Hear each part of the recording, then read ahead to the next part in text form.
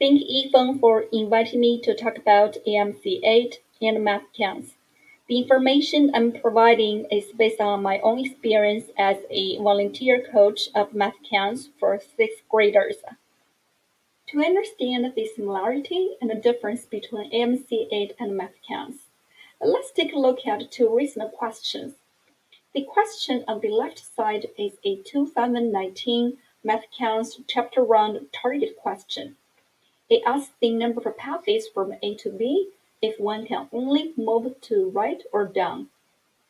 The question on the right side is question 21 in this year's AMC8. It asks, on a chessboard, how many ways can a bishop, which only moves diagonally, move from P to Q? The two questions look very similar. Indeed, they do require similar strategies. That is, one needs to know how to count the number of paths. The two problems we just saw are quite similar to each other. Let's try to understand the differences between the two competitions. Mathcounts was established by National Society of Professional Engineers and the National Council of Teachers of Mathematics. The national round is typically webcasted by ESPN, and winners of the national competition are often invited to the White House. Many middle schools provide Mathcounts training to their students. For 6th graders in elementary school, parents can volunteer to coordinate training and events. Last year, I took 10 6th graders to the Orange County chapter round. It was a full-day event with multiple fun activities. In the morning, they took 3 tests. In the afternoon, they listened to a talk. There was countdown competition, and it was concluded with an awards ceremony. AMC8 is one of the many tests that are offered by the Mathematical Association of America. Note that AMC8 is not a qualifying test.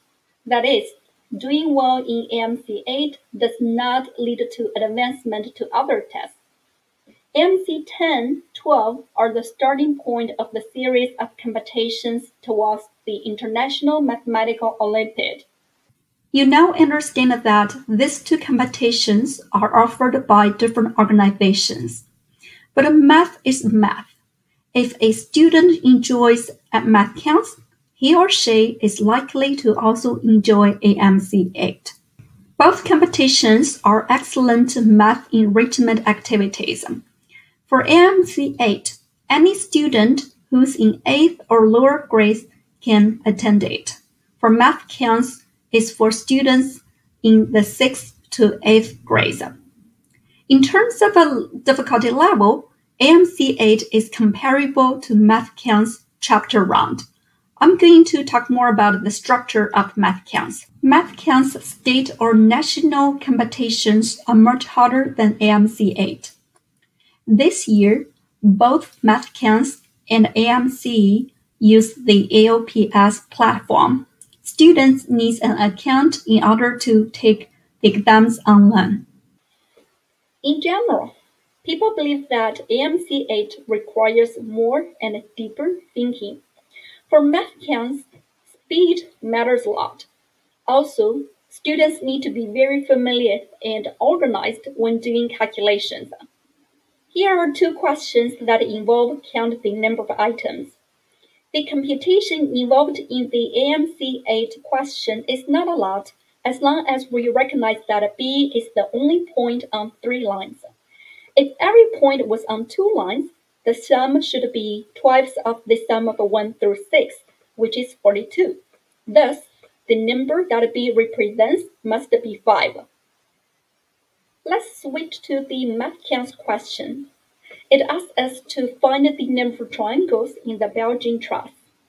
We have to be very organized, accurate, and fast to get the correct answer quickly. Next, let's continue summarizing the differences between AMC8 and Mathcounts by looking at their formats, list of topics, and difficulty. Let's take a look at their formats. AMC8 is a single exam with 25 questions. Students have 40 minutes to finish it. Mathcounts is a series of competitions with 4 different levels: the school level, the chapter level, the state level, and the national level. Each level includes 4 different tests. Every participant needs to finish a sprint round. It has 30 questions. Students need to finish it in 40 minutes. In the target round, each student needs to finish 4 pairs of questions. They have 6 minutes to finish each pair. Then for qualified team players, they can attend a team round. For top scored students, they will be invited to do a countdown round. This year, due to pandemic, the school, chapter, state round will be online, and there will be no countdown or team round for those 3 levels. In terms of the format, the AMC8 questions are all multiple choices. As comparison, for Mathcounts, all the questions are free responses, but they do have a very strict requirement of forms. For AMC8, calculators are not allowed. For Mathcounts, students can use a calculator for target or team rounds. In terms of time, AMC8 is offered every November. Mathcounts is more like a year-round program. Around January, coaches typically give a school round. In February, there is a chapter round. In March, there is a state round. And in May, there is the national round. Due to pandemic, this year there are some changes. For example, there is an invitational chapter round. The information on this slide is from the official website of Mathcounts. You can see the most recent rules about how to advance to different rounds. Here are the topics of the 2 competitions. The list for AMC8 is from the description of AMC8 on the official website. The list for Mathcounts is from a trusted website. As the exams are evolving to meet new educational needs, these descriptions might not be complete. They might not reflect recent changes or trends. For example, similar triangles were not required in AMC8 before 2018. And also, based on my experience, Mathcounts covers a broader range of topics. For example, in Mathcounts competitions, it's common to see intercepts and slopes, parallel lines, perpendicular lines, coordinate geometry, transformations of shapes. Here are 3 recent Mathcounts questions. 2 are about rotations of shapes. 1 is about reflection. These type of questions are not very common in AMC8. Here is a numerical comparison of the difficulty level between AMC8 and Mathcounts. People typically compare AMC8 with the school or chapter round of Mathcounts.